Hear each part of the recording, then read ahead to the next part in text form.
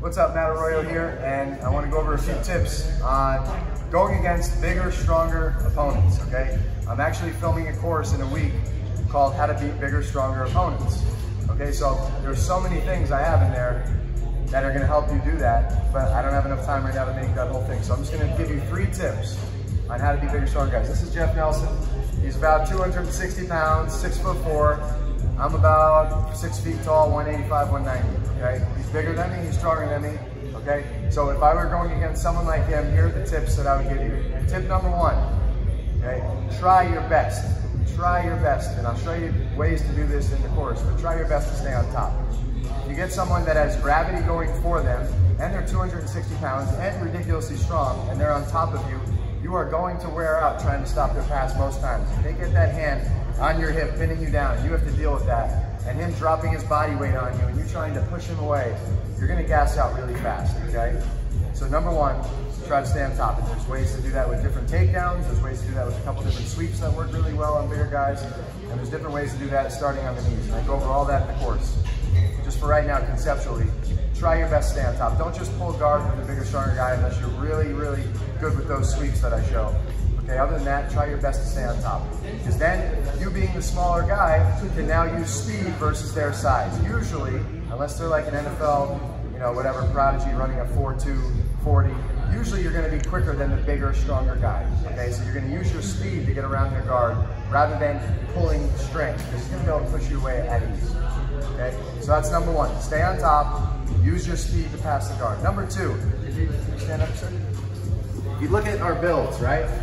Look at his shoulders and his arms and his elbows. If he wants to keep his arm like this, especially with 2 hands, it's gonna be really hard for me to break this grip on an arm bar, being my size and my strength, okay? Like I said, I'm 6 feet, he's just enormous compared to me.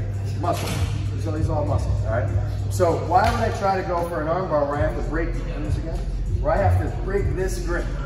It's just gonna be crazy. He's gonna eventually rip his elbow to the floor, he's strong enough to climb back on top of me, and then I just wasted a ton of my energy. Okay, so I'm not gonna go for his arms. Kimura is good luck. You're not gonna break these grips. Legs, okay, we go over that in the course. I would say ankles are fine, heel hooks, things like that. But as far as what I'm looking for is the neck. Because relative to our size, right, our necks are pretty similar size. Okay, he has 2 arteries going to his brain, just like I do, just like anybody else does, that bring blood to the brain. And if you choke that, whether it be a guillotine, whether it be a rear naked choke, whether it be a north-south choke, and all the different ones I show in the course, he's gonna go out just like anybody else. He can't tough out or be strong and stop that choke. His neck's gonna go just like everybody else. So I highly recommend, for bigger guys, chokes. Chokes such as guillotines, arm in, arm out, doesn't matter. Rear naked chokes, number 1, obviously. North-south chokes. Would I recommend anaconda chokes with someone whose shoulders are that wide? No. Triangle chokes with somebody whose back is like this, my feet are not gonna connect enough to get a strong triangle choke. So no, I'm not gonna do that either. Regular chokes on the neck. You can hang your neck. When you're passing the guard, remember how I said, I'm not gonna go for like, different tight passes where he can just push me away and be done. It's gonna be more speed passes, and getting around to the side. Okay, so tip number 1, try to get on top always. Show you ways to do that. Tip number 2, also tip number 1, use your speed to get to the side. Tip number 2, go for chokes. Forget about the arms. Wrists, I would go for wrists because his wrists, again, aren't that much bigger than mine. You could bend it, they're not expecting it. Ankles, same kind of thing. But neck is where it's at, okay? North-south chokes, guillotine chokes, rear naked chokes. Stay away from the triangles or anything that has to do with his back, getting your arms around his back. And then tip number 3, when you get side control, once you speed pass his guard, I do not recommend, unless you want to get rolled, I do not recommend this side control with the underhook and head control on a big guy.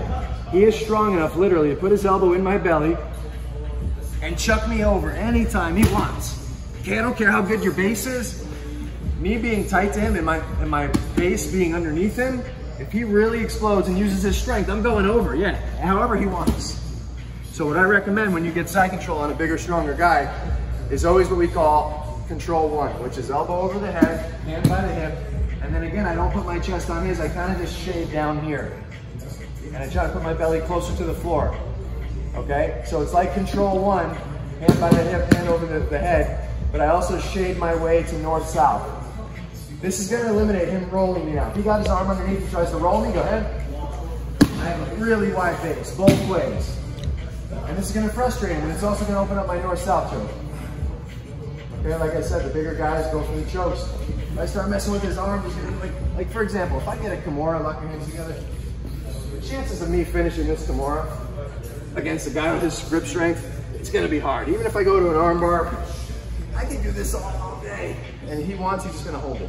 He rips his elbow to the floor now and turns and gets on top of me, or rolls out the other way. He's got the horsepower to do it. Okay, so tip one, try to get on top. Use your speed. Now he doesn't have his strength and weight advantage when he's on bottom as much. Tip number two, when you speed around his guard, go for chokes. Forget about the arms, forget about anything where he's wide, his back, anything like that. Go for the neck. Tip number three, don't do a regular old-fashioned side control of the underhook and head. You will get rolled. Strong guys love when you do that. They're just gonna roll you right over and now they're on top of it with all of their weight on you. Usually they're in side control, okay? So get the control one, get your belly on the floor, and get a nice wide base and start setting up your next move. All right, I hope this helps. And again, I'm gonna be launching my How to Be Bigger, Stronger Guys course in the next 2 weeks. It will be in August. So if you're ready for that, look out for that. I'll give you all the tips on how to do all those positions and all those things to get on top. And thanks to Jeff for helping me with the video.